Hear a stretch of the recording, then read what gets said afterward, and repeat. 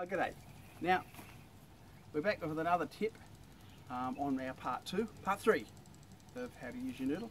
And we're back at the campsite, and I'm going to explain a couple of things that you're going to be able to use your noodle for that are going to be absolutely fantastic and could save your life here.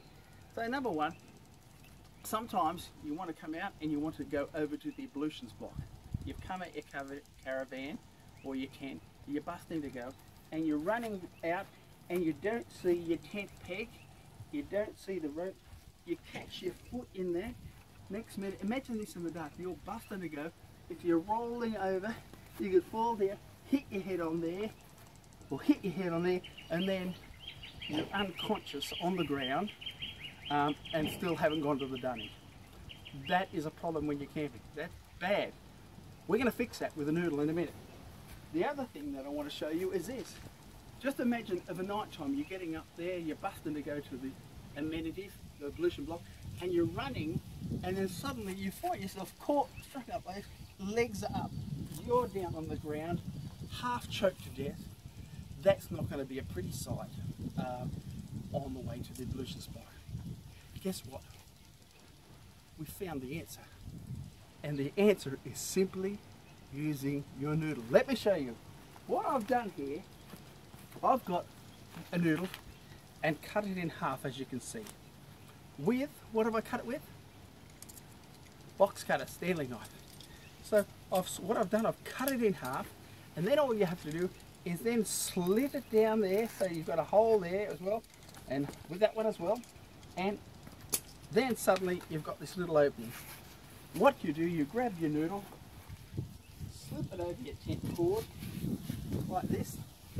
So simple it is. Takes 5 seconds, and there you are. No longer are you going to be able to trip over that. Why? Because you have your noodle. You have your noodle on your rope. Protection.